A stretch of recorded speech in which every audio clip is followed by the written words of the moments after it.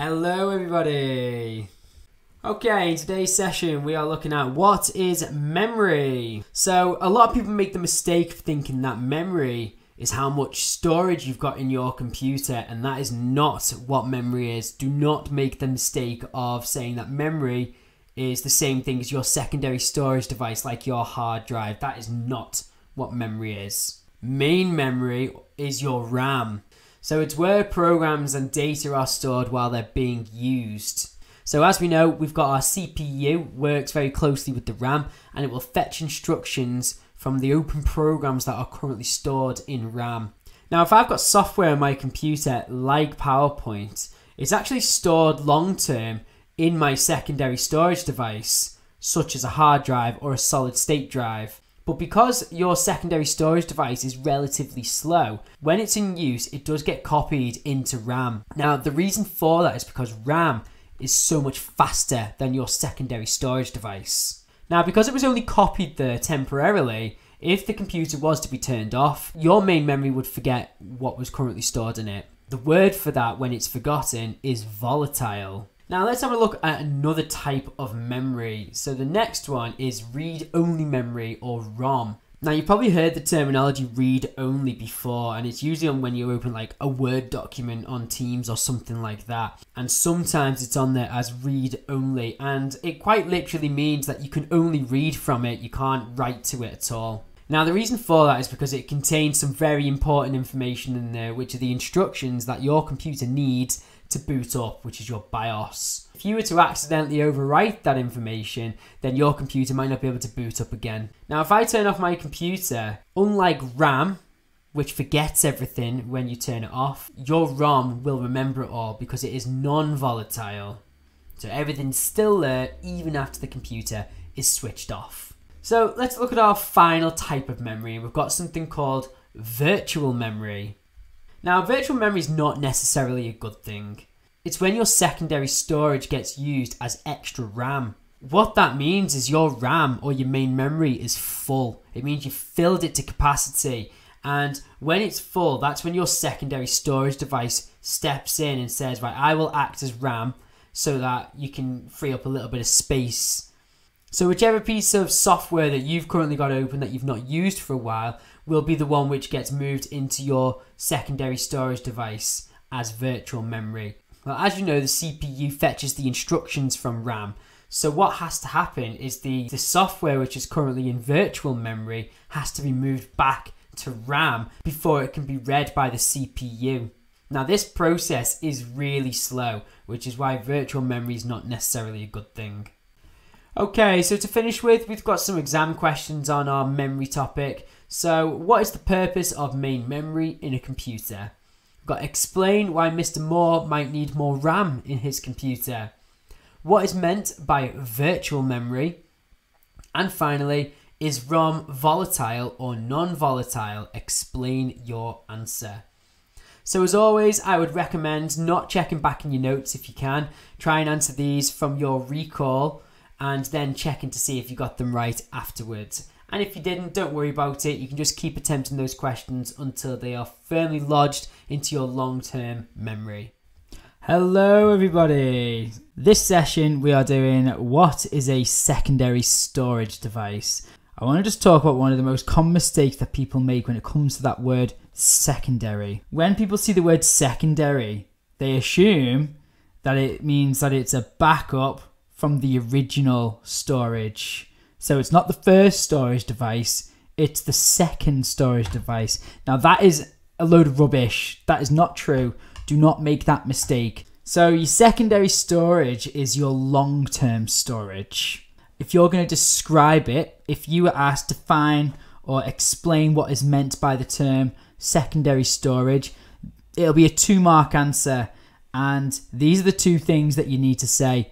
That it's long-term storage, and you could say even after the device is switched off, but then there's that other word in there, non-volatile, which is what that means. So the files are going to be there even after the device is switched off. Okay, so here's the kind of things that you can store with your secondary storage device. So general files like your Word documents, your PowerPoints and things like that. Audio files, Most common, you'd probably store MP3 files, video files like an MP4, images like a PNG or a JPEG, that kind of thing, and your programs, which is something that people often forget, will also be stored in here. Alright, so when we talk about storage, they like to ask about the different types of storage. Sometimes which one's the most suitable for a situation. So these are the three main types of storage. We've got optical, we've got magnetic, and solid state. So let's have a little look at optical storage first. So if we've got some examples so you can picture it a little bit easier. So a CD is an optical storage device. A DVD.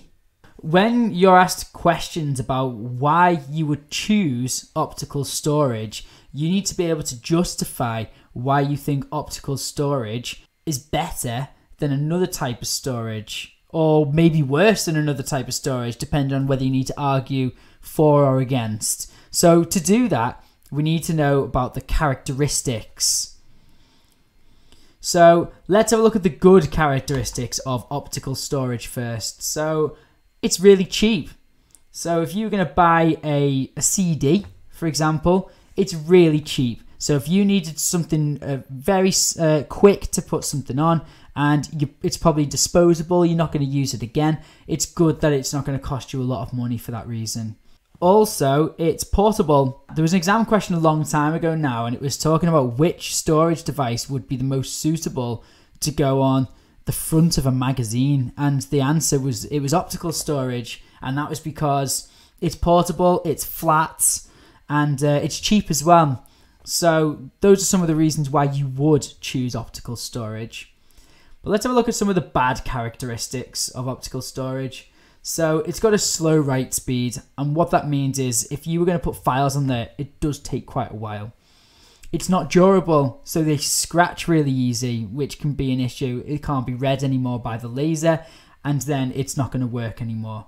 And they have relatively low storage. Even the Blu-ray disc, which out of those three has got the most storage, it's still pretty low storage compared to other storage mediums. Next, we're going to look at magnetic storage.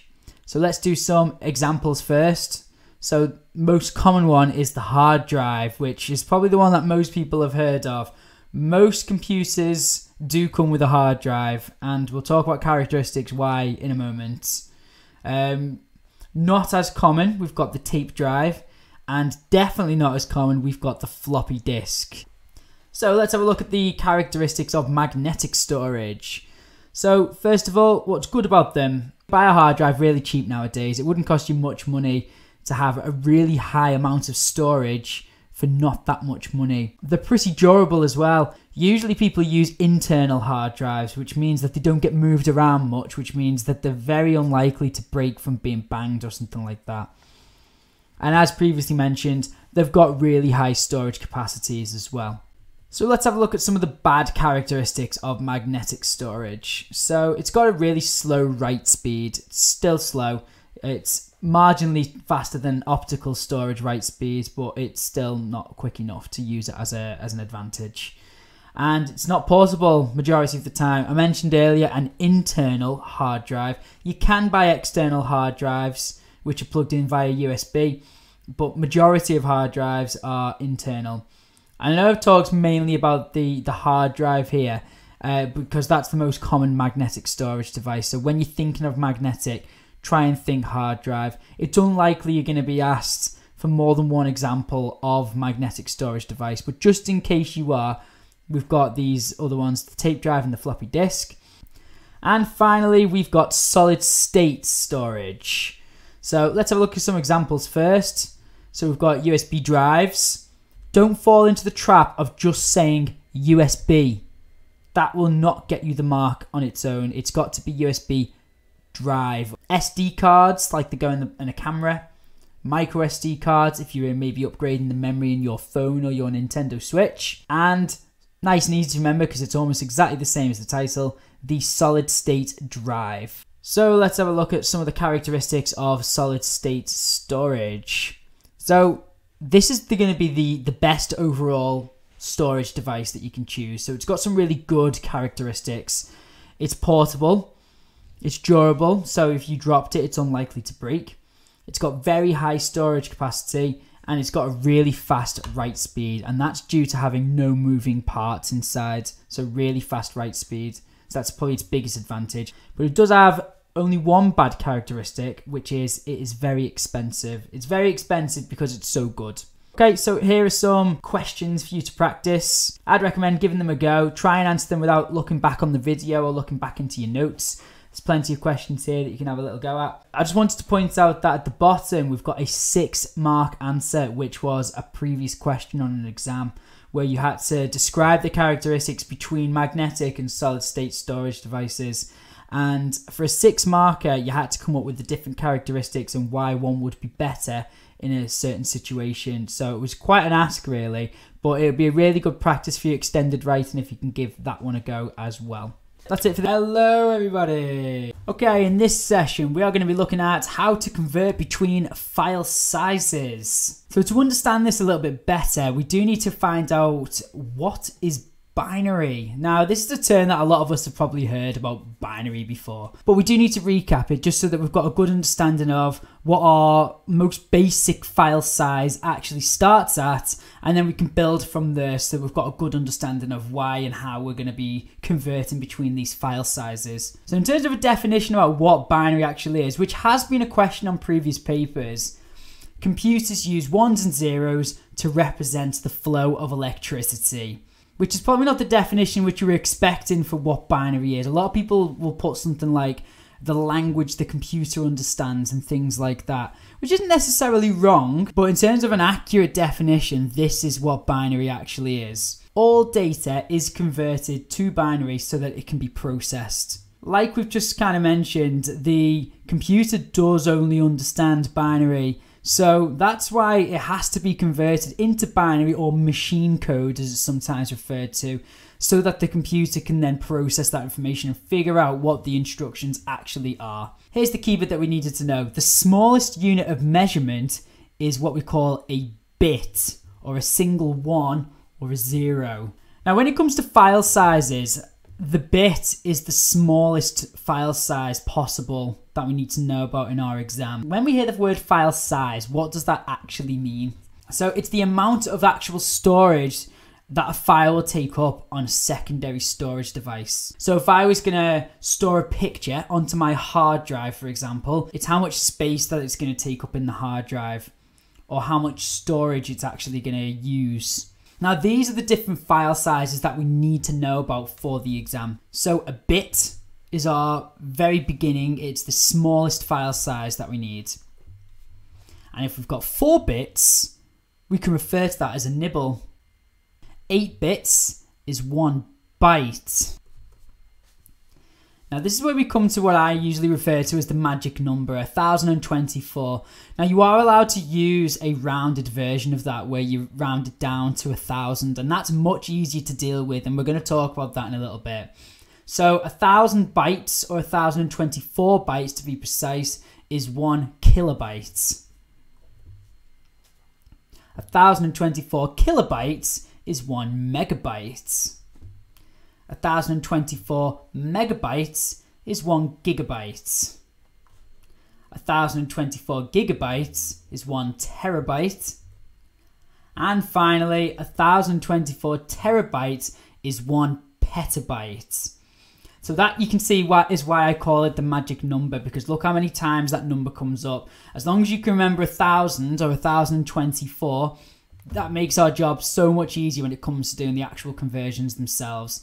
Now there are known file sizes that are bigger than this and smaller. However, these are the ones that we need to be able to convert between for our exam. In the exam, unfortunately, it's non-calculator, and they do phrase some of the questions in some ways which makes it a little bit tricky to figure out what it is that it's asking of us. So we're going to have a little look at a few ways that we can approach these kinds of questions. So here's an example one. How many megabytes are there in 1 terabyte? Now, I've purposely done this because a lot of people would think, oh, well, it'll just be something easy, like how many gigabytes are in 1 terabyte, and we'd just say 1000. But notice that I've not gone for that. I've gone for megabytes, so gigabytes is in between the megabytes and the terabyte here.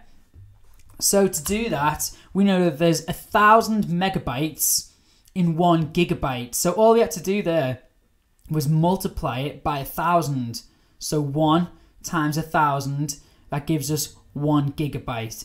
Notice that I didn't use the 1024 here. I've just gone for 1,000 because it's much easier to deal with, and it's accepted on the mark scheme to use the rounded number. But because we're now at gigabytes, we then need to multiply that again by 1,000 because that's how we're going to get to 1 terabyte. So in other words, there are 1 million megabytes in 1 terabyte. Now, as you can see by looking at that, the easiest way of doing that would just be to add the zeros onto the end of the 1 because we've got 6 zeros there, which gives us 1 million megabytes. But you can do it 1 times 1,000 times 1,000. That will also give us our correct answer, which is 1 million megabytes in 1 terabyte. Let's have a look at another one. So Mr. Moore has a 2 terabyte hard drive. An image is 1 megabyte. How many images can Mr. Moore store on his hard drive? So this is almost the exact same question that we've just had. However, look how differently it's been worded. And you would just need to not overthink it and just think, well, I need to know how many megabytes are in 1 terabyte. And once we have our answer, we can just multiply it by 2 because it's 2 terabytes. So again, 1 megabyte times 1,000, that gets us to 1 gigabyte. We then multiply that by 1,000, which gives us 1 terabyte.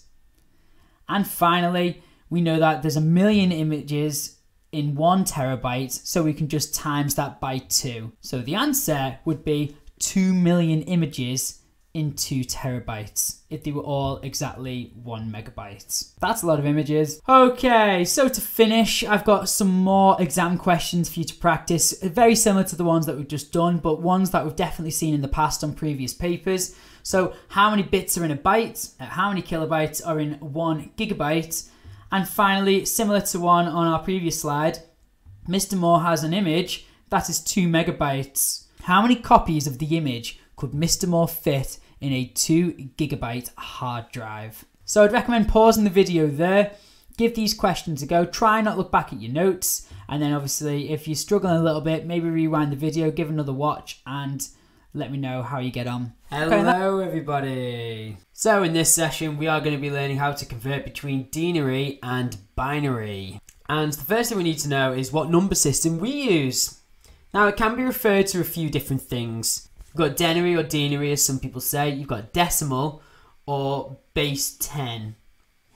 Now the reason it gets called base 10 is probably the most accurate name for it, and that's because we use 10 different values in our number system. So we've got from 0, 1, 2, 3, 4, 5, 6, 7, 8 and 9. Now the binary number system can be referred to as base 2, and that's because it's only got 2 different values that it can possibly be, which is a 1 or a 0. Now for the sake of your exam, you only need to be able to do up to 1 byte of information, which our maximum binary number that we are going to be able to make with that will be the denary 255. Now you're going to want to always draw this table out in your exam because it will help you with your conversions. So if you ever see a binary conversion, there's lots of space on your paper, just draw this table out. You've got note pages at the back. You just want to use the time. You've got plenty of time.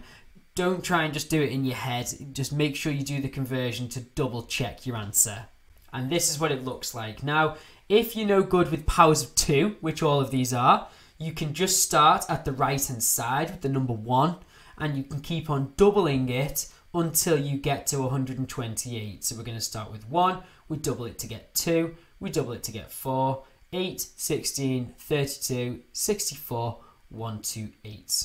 So here's how we would write the number 1 in binary. And as you can see, I've written it as a byte. I've got 7 zeros, and then my final one, I've put a 1 there because I needed that top value from the headings in that table to represent what a 1 looks like in binary.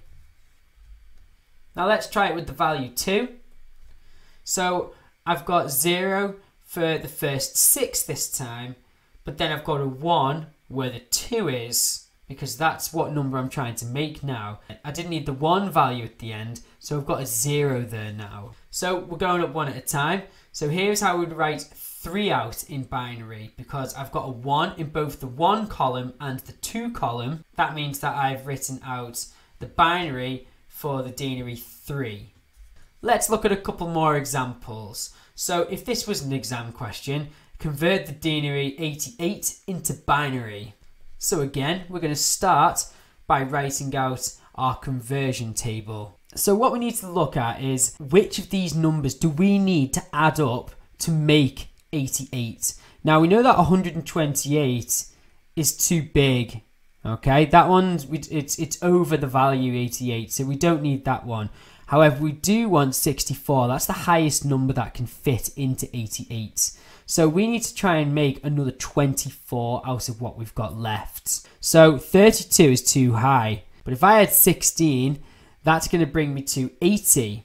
So we're really close now. Okay, so we're currently at 80. Now if I add another 8, we have made it. Okay, that's all we would need to make the number 88. However, we've not given our answer in a byte yet, so we would need to finish this off, and we would put a 0 in the remaining columns there. We're going to look at another one which is a little bit trickier, but it's only tricky because it's quite a relatively high number, and you're not allowed to use a calculator in your exam, unfortunately. So you do need to be able to do this addition yourself. Now don't forget, you can use your note pages to do any addition in any way you want. It's usually a 2-mark answer when you do a conversion like this, and each mark makes a massive difference in computer science, so don't make any mistakes with your adding up. Now the first trick that we're going to go for is that these two, 128 add 64, these two add up to 192. So if you can remember that, you are going to save yourself quite a lot of your battle straight away, because you're dealing with quite big numbers here. And the tricky bit is where people are going to try and add numbers to go over the 200 mark. But that just comes with practice, that the more of these that you do in your head, you will get much faster at doing these. So at that point, we know we need to use both of these because we are trying to make 209 and we're currently at 192. If I added 32 to that, we'd be way over, so we're not going to need that one. However, if I add a 16 to that one, that's going to bring us to 208, which puts me really close to our answer. So all I need to do now is find another 1, so we can put a 0 for all of these here. And finally, we need a 1, and we've made 209. Now, what happens if we get it the other way round and they give you the binary number and they say convert this into a denary number? Now, if anything, this is actually easier because all you've got to do is write out that binary number into your conversion table. So we're going to do it just underneath. So 1, 0, 1, 1, 0, 1, 0, 0, like this. Okay, and again, this comes into your practice of adding everything up where there's a 1. So 128 add 32 is going to give us 160. We're going to add 16 to that, which gives us 176. We're going to add 4 to that, which gives us 180. So this is the binary for the denary, 180. Okay, so to finish with, we've got some questions just to practice your conversions, which are relatively straightforward. So our first one, convert the denary 45 into binary. Second question is convert the denary 112 into binary. Question 3, convert the denary 231 into binary. And then I've got 3 binary conversions as well there for you. So be sure to use your binary conversion table. And hello everybody! So carrying on from our last session where we're converting into binary, we are now going to learn how to add binary values together. So just as a little warm up, let's first of all do a couple of conversions, and then we're going to use our method to add them together. So we're going to start by doing the conversion for 98. Now, we don't need 128 because that is too high, but we do need 64 and 32 because that's going to bring us to 96. So we're actually really close at this point. All we're going to need is our 2, and that gives us 98. So that was a relatively straightforward one. So now we need 142. So we know that we can squeeze in 128, But 64, 32, and 16 are going to put us over 142, so we don't need those. So the first thing that we're going to add onto that is 8, which brings us to 136. If I add another 4 to that, that's going to bring us to 140. We're really close now. We're just going to add another 2, which gets us our answer. We don't need this final value, so we're just going to put that as a 0. So at this point, we've got 2 binary values, and we are going to learn how to add these 2 together. So I'm just going to put a little line underneath that.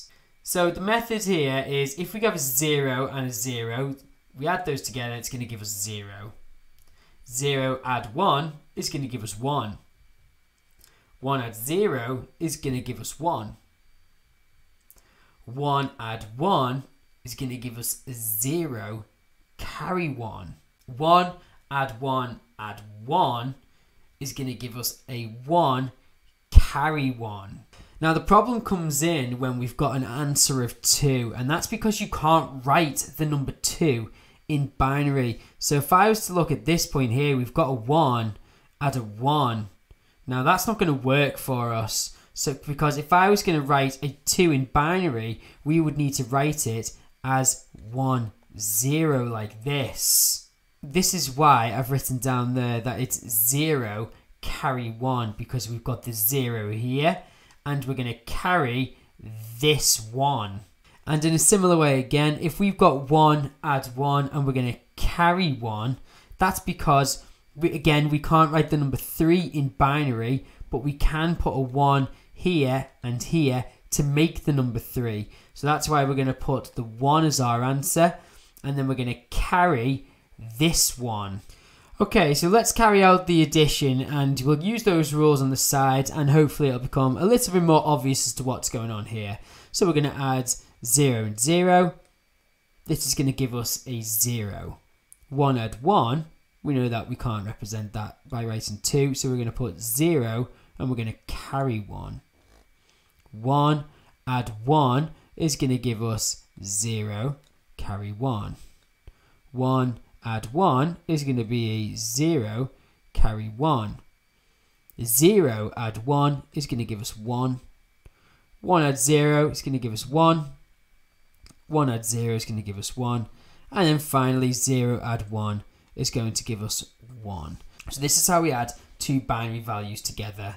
There's no requirement to then convert that into denary by adding up all these values across the top. We don't need to do that. It will usually tell you how to express your answer, and it will usually just say to add them together, which is fine to leave it as a byte in binary. Similar to our last session, you will get 1 mark for each nibble that you get correct. So if I just draw a line down the middle of that, you would get 1 mark for getting this side of it right. You would get another mark for getting this side of it right. Okay, so I'm going to add these together now, and let's see what happens. So 1 add 0 is going to give us 1. 0 add 1 is going to give us 1. 0 add 0 is going to give us 0.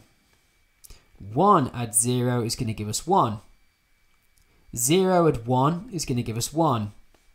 1 add 1 is going to give us 0, carry 1. 0 add 1 is going to give us 1. But 1 add 1 is going to give us a 0, but then it should be a carry 1. Now I'm just going to park this carried 1 over here for now. But I just want to read this question again. It says, give your answer as a byte. Now we know that 8 bits are in a byte. So this is all you would need to write down on your exam. If you wrote down this extra digit here, you could lose a mark for that because it specifically says give your answer as a byte. So don't fall into that trap. It's not incorrect by having an extra value carried at the end. We're going to talk about that in a minute. But if it specifically says give your answer as a byte, just keep in mind that a byte is 8 bits. So you need to keep your answer at 8 bits. So at that point there, you would make sure that you didn't have this written on your paper. You just kept it like that as your answer. But it does bring us to an important point that we did have an extra value carried over at the end. Now this gets a special name, which is an overflow error, and we're going to talk about it now. So exactly as we've just done then, when you're adding binary results together, you could get more bits than the CPU was expecting, and that's what's known as an overflow error. You might get a question in your exam asking what is meant by an overflow error. This is the kind of answer that you could give, that it's more bits than the CPU is expecting, but as a little bit more detail that you can give there, you can say that it could cause software to crash if it can't deal with that extra bit. So often software is written pretty well and it can handle those extra bits, and it knows that it's going to store them somewhere else, and that'll prevent the software from crashing. Okay, so to finish with today, I've got some exam questions to practice. So I've got 3 sets of bytes here that you can add together separately. I would recommend doing it on a scrap piece of paper. You can get your conversion chart out if that helps as well. Now, I've not specified here if you need to give your answer as a byte or not. So if it's going to give you an overflow error, then go with it. That's fine. You write that overflow error down as a 9th bit. And that's it. Hello, everybody. We are going to be looking at how to perform a binary shift. This is a typical question that you might get in your exam. Perform a 2-place binary shift to the left. And as you can see, what we've got there, we've got an 8-bit number there. Now, hopefully you know your left from your right. That will obviously make a difference. We have been asked to shift to the left by 2 places. Okay, we know our left from our right, and we can count to 2. So what I'm going to do, I'm just going to draw an arrow from each of them, just so that you can really make sure you've got this correct. So I'm going to draw that one. Is going to go 2 places to the left, like that. Okay, so that one is going to be a 1 at this position, because we've gone from this position here. We've gone 2 to the left, which has brought us here. So that 1 has moved over here. All right. And this one is also going to move 2. Everything is going to move 2 to the left.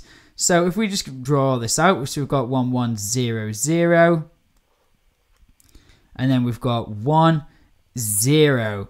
Now, unfortunately, these 2 have fell off the end.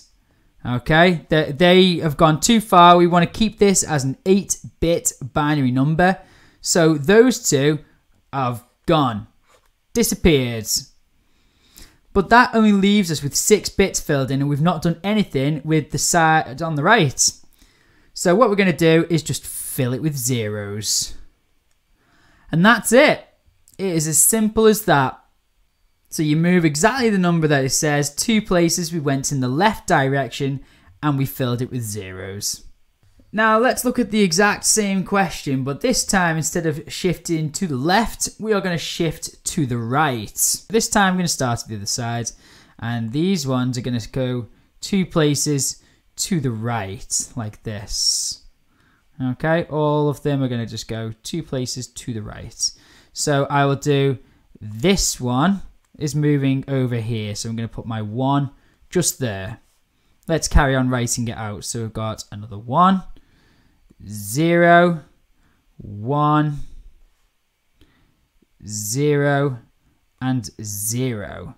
Okay, so everything's been moved to the right. However, this one and this one fell off the end. They don't exist anymore. They've gone.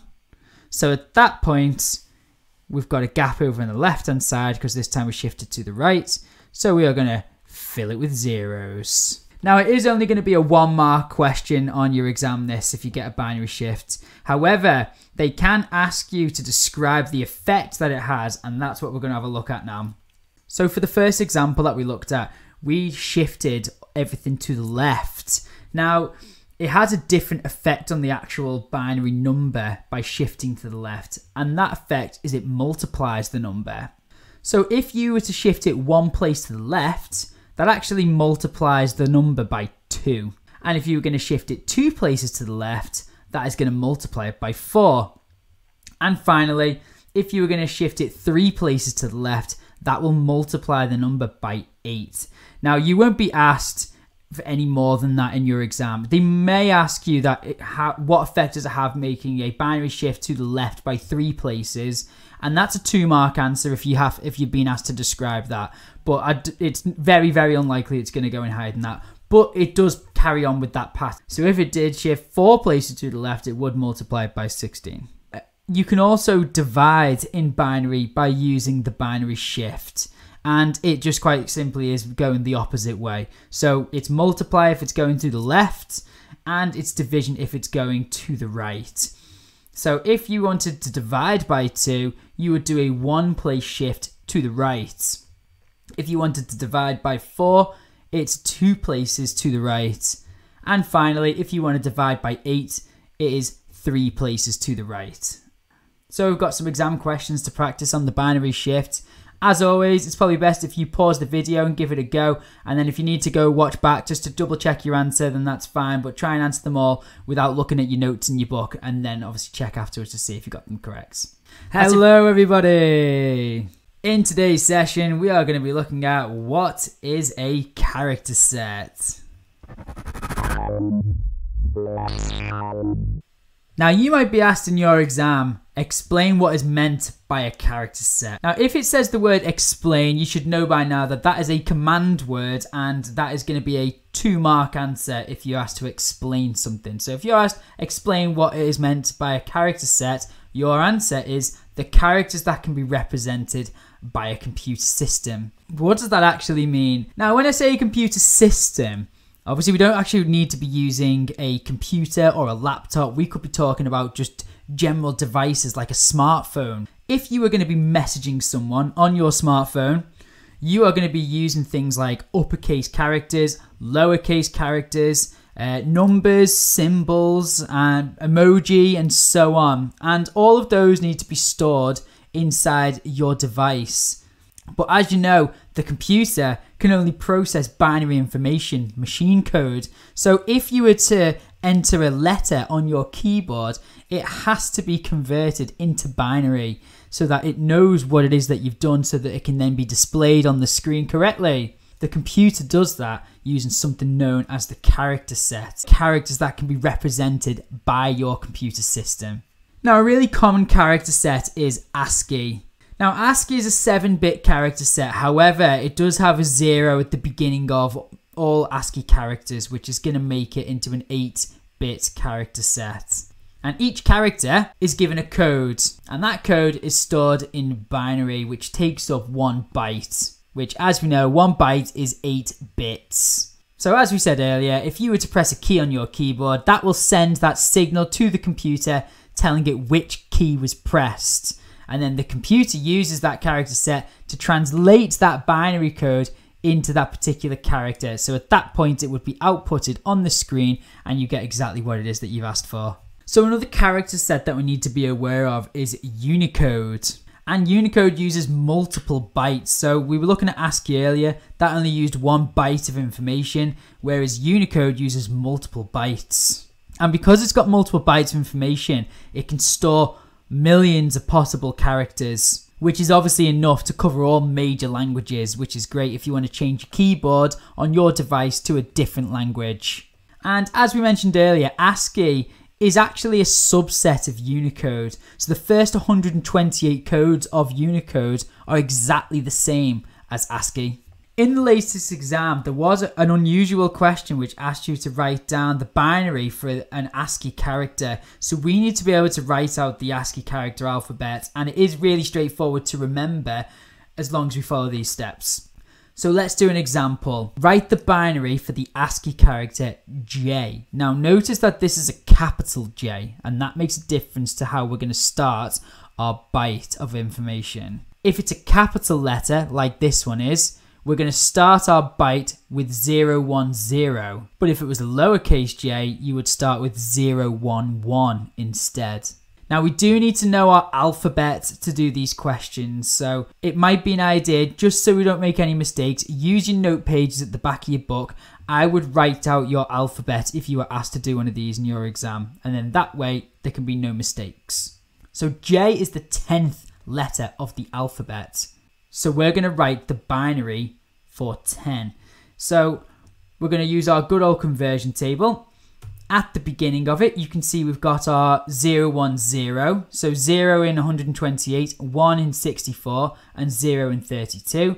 But then the rest of this binary number, you just needed to make the number 10 in binary, where we've got an 8 and we've got a 2. So this is J in ASCII. So let's do one more example. So if we were going to convert the lowercase character P, for example, we would first need to count out how many letters in the letter P is. So A, B, C, D, E, F, G, H, I, J, K, L, M, N, O, P. So it's the 16th letter in the alphabet, and we said we're going to do a lowercase letter. So the lowercase p is going to look like we're going to have a 0 at the beginning. It's lowercase, so we want a 1, 1. And we need to make 16 for the letter P. So we're going to put a 1 there, which is 16, and the rest can be 0. And that is a lowercase p. So to finish, here's some exam questions that you can have a little practice of. So I want to know what is meant by a character set. How many bits is ASCII written in? We've got a couple of conversions, which is a capital letter Q and then a lowercase t into ASCII binary. And then finally, a bit of practice based on the last video as well. Once you've converted it into binary, I want you to then convert it into hexadecimal. So as always, pause the video at this point, give the questions a go without rewinding back or checking in your notes, and then obviously check your answers afterwards. Just repetition is key to making sure that you are confident in these areas. Hello everybody. In today's session, we are going to be looking at what is an image. So images are made up of tiny dots called pixels. There's thousands of dots in every single image. Every pixel is a different color. And to know what color to light up that pixel to actually create the image, it has to get a specific code, which is a binary code, so that it knows what color to become. The amount of colors actually depends on how many bits are available for each of the different pixels. So what I mean by that, if we think about our binary conversion chart where we often use 8 bits, if we were to use just one of those bits, there'd be 2 colors available if it was a 1 or a 0 in that one position. And if we were to use 4 bits, so like a nibble, there are 16 different possible combinations. So like you've got 0, 0, 0, 0, 0, 0, 0, 1, 0, 0, 1, 0, and so on. And there's 16 different combinations that you can make there, which means there'd be 16 different colors available with 4 bits. 24 bits would be over 16 million colors available. And to calculate that, there is actually a way of calculating it. So you can just do 2 to the power of n, where n is the number of bits per pixel. So for example, if we were just using our 8-bit conversion chart like we've done loads of times with our binary conversions, we can do 2 to the power of 8, which gives us 256, which is a really quick way of working it out.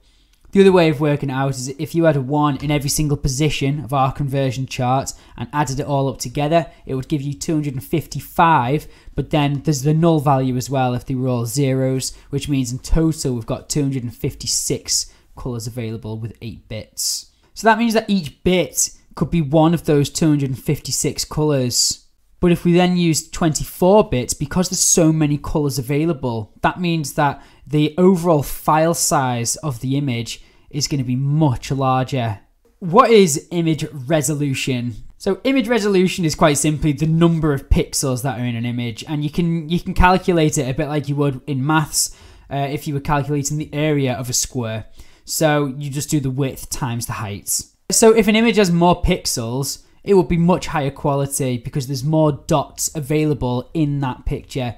So there's more quality there. However, because there's more pixels, that means you're going to have more binary information stored about that image, which means that the overall file size is going to be much bigger. So there's 2 things so far that's affected the file size. The number of pixels that are available, which is the resolution, and the number of bits per pixel, which is the color depth. So all of those pixels can be a number of possible colors. So the higher those are, the higher the file size overall. Now when it comes to storage on the computer, you can actually calculate how many bits the image is going to take up. And there's a little formula that we can do for it.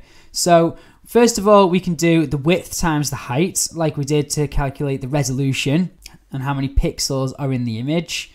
But then we can also multiply that by the color depth by how many bits are in each pixel. Let's say that one image uses 3 different colors. Now we know we need at least 2 bits to be able to create 3 different colors. So this image next to me has got 25 different pixels. So to calculate this resolution, I did 5 times by 5.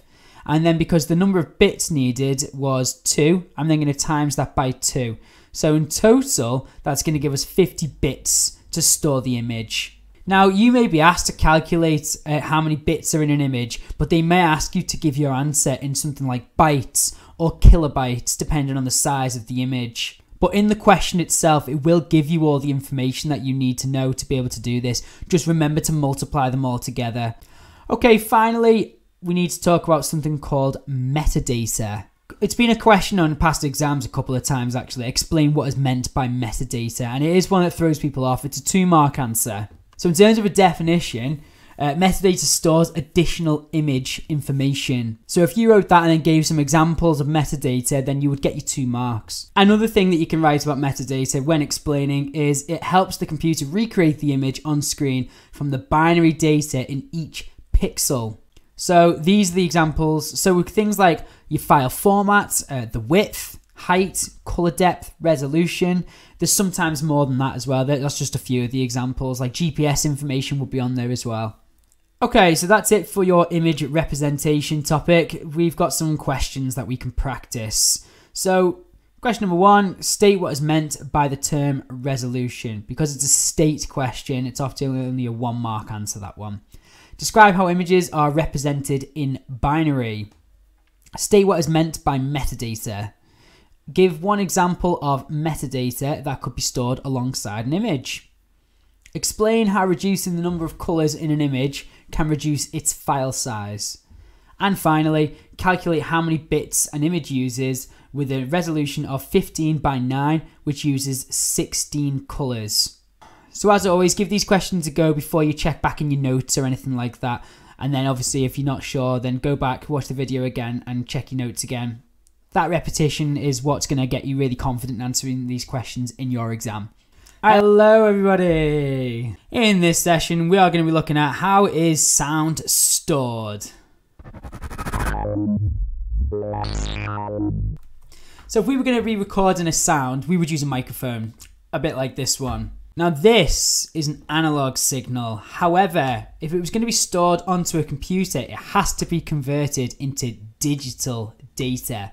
It's called an analog to digital converter. But how is sound converted? So we take what's known as samples of the amplitude of the wave at regular intervals. You can only take amplitude based on values in a certain bit depth. If you think back to our last lesson on image representation, so if we think about each of the pixels could only be a certain number of colors based on how many bits were in each pixel. Well, this is the same kind of thing, but for sound. So the more bits that are available, the more possible sounds that it can be. And that's what's known as bit depth. Okay, so in terms of what we need to know and think about in our answer, we need to think about what affects the size and the quality overall. So sample frequency is how many samples are taken in 1 second. We mentioned earlier sometimes it we call it sampling, but sample frequency is probably the more common name for it. Now, a really common sample frequency is 44,100 samples every second. But it is measured in hertz, which is the same as saying 44.1 kilohertz. And as we said before, the bit depth is the number of bits available for each of those samples. So if you think every second there's 44,100 samples, and if there's more possible sounds available, then it's going to increase the file size significantly. But because you've got more possible sounds, it will be closer to the original sound, which means it's going to be higher quality overall.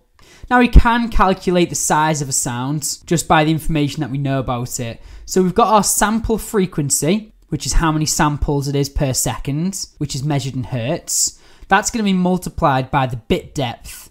And then finally, you will multiply that by how many seconds the sound is. So if you had 20 seconds of audio with a bit depth of 8 bits and a sample rate of 1000, then all you need to do is multiply it all together. So 20 times by 8 times by 1000, which will give you 160,000 bits or 160 bytes. So if you're trying to think about what you need to include in your answer, it can be quite difficult to remember it. So I've got a stupid but easy way to remember it. So these are the two things that we know already that we need to include in our answer. We've got bit depth and the sample frequency, because they're the two things that will affect the overall quality and the file size itself. So your way of remembering is blue ducks sound funny. So you've got BD, blue ducks, which is bit depth, and then sound funny, sample frequency, which is the SF part of it. So if we can remember blue ducks sound funny, we need to think that we need to include bit depth and sample frequency in our answer, because they are the two things that affect the file size and the quality.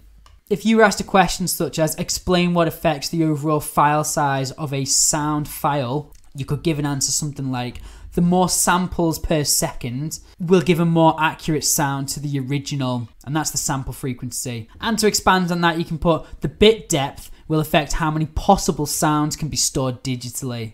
And overall, increasing the sample frequency or bit depth will improve the quality, but will also increase the file size. The bottom point that I've made there, increasing the sample frequency or bit depth will improve the quality but increase the file size. That's enough to get you a 2-mark answer. However, for a more detailed answer, if it was like a 3 or 4 marker, you would have to include the other points as well. So to finish with, we've got some example questions that you can practice. We've got describe how sampling is used when storing sound. Explain the effects of the sampling frequency on the size and the quality of the sound file recorded. State what is meant by the sound bit depth. And finally, calculate how many bits would be in a sound that has 30 seconds of audio with a bit depth of 8 bits and a sample rate of 500 Hz. Show your working. As always, give these a go before checking back in your notes or back on this video and see how you do. And obviously give it another go if you didn't quite get it the first time. Hello everybody! In this session, we are going to be looking at what is compression. So I always think it's quite easy to remember what compression is because we can think of it like crushing a can. So if you've had a can of Coke, something like that, finish with your can, you will often, with shoes, crush that can and then you will recycle it. But when you crush it down, you've still got the whole can there, but you've made it smaller so it takes up less space. And that is what compression is. But there's different forms of compression, so we need to talk about that. So in terms of a definition, you're reducing the file size, but you're trying to keep the file as true to the original as possible. Now, there's different reasons why you would compress a file. The main one is just so it takes up less space on your secondary storage device. So let's say you've got a hard drive in your computer and you want to store as many files as possible on there. So the files are going to be compressed so that you can store the maximum amount possible. In addition to that, if you're going to download something from the internet, it's going to be much faster. If it takes up less storage, then the file itself will download faster. So I'm not sure how many of you have tried to attach files to an email. There's actually a maximum of 25 megabytes that you can attach to an email. If you have got smaller files, you'll be able to fit more files onto the email as an attachment. And finally, if you're on the internet using a browser, the web pages themselves will actually load quicker if they've got smaller file sizes and less information to pull down. So I mentioned earlier we've got 2 different types of compression. Now your 2 different types are lossy and lossless compression. Let's have a look at lossy compression first. Now if you've got a file such as a JPEG, which is an image file, lossy compression will actually reduce the number of colours available in that image. So it'll reduce the amount of bits needed per pixel. That's the colour depth that we were talking about in our image representation video. So less bits available per pixel means that there will be less colours available per pixel. But because there's now less colours available, it means that the image itself won't look as clear because the colours aren't going to be as accurate to the original actual colour. But because there's less binary information per pixel, it is going to reduce the overall file size. The other thing that happens during lossy compression is the actual overall number of pixels could be reduced. Now, when using certain software, you can actually choose how much compression you want to apply to an image when you are saving it or a different file. So if you're going to heavily compress it, it's going to really reduce the file size by a lot. However, the more you compress an image, it's going to look less and less like the original, but it will have a smaller file size because overall you've got less pixels and colors available. So obviously it comes with some advantages. Having a smaller file size and using lossy compression, you can store more files.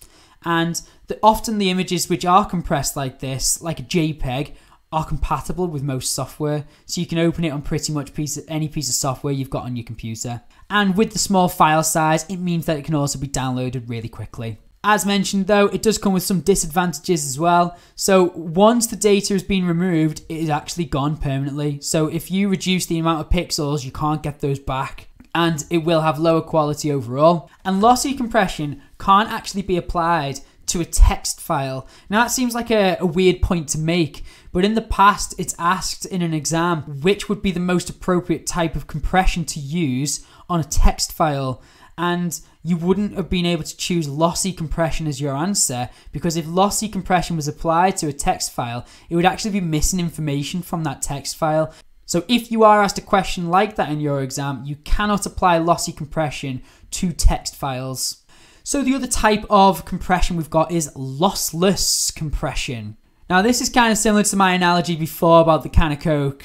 So lossless compression temporarily removes data from a file and then restores it when it's opened. So it's a bit like, if you can think of it, crushing down, and then if you need it, you then open it again. That's like lossless compression. Now the way it does this is by remembering the information from the file in a bit of a different way. So it will follow an algorithm so it knows what information is stored about that file. So if we were talking about an image file such as a PNG, that's an example of lossless compression. Now if the next 50 pixels were all red, rather than saying red pixel, red pixel, red pixel, red pixel, it would just say 50 red pixels, which is going to reduce the number of binary information that's needed to store that image file. But then when it comes to actually recreating that image, if it was suddenly in use, it would know exactly what information to include in that image because all of the information is right there. It's just stored in a bit of a different way because of the algorithm. And the proper name for that method is called run length encoding, but you don't really need to know that for your exam. All you need to know is that it temporarily removes the data and then it will restore it when the file is in use and it's been opened. Again, it comes with some advantages and disadvantages. So the biggest advantage is that there's no reduction in quality. It will look or sound as true to the original as possible. You can use it on text files, and obviously it can be decompressed back to its original form. Disadvantages: it will reduce the file size, but nowhere near as much as lossy compression will reduce the file size. And they will take longer to download because they've got that larger file size. Okay, so some exam questions to practice on this topic. So Mr. Moore wants to compress a text file. Which type of compression is the most appropriate? Justify your answer. Explain why Mr. Moore might want to compress his audio files. And finally, explain why lossy compression is suitable for a video clip, but it is not suitable for a text document. So as always, give them a go before checking back on your notes or on this video. And if you're not quite sure, obviously rewatch the video or check back on your notes. That's it for this session. See you next time.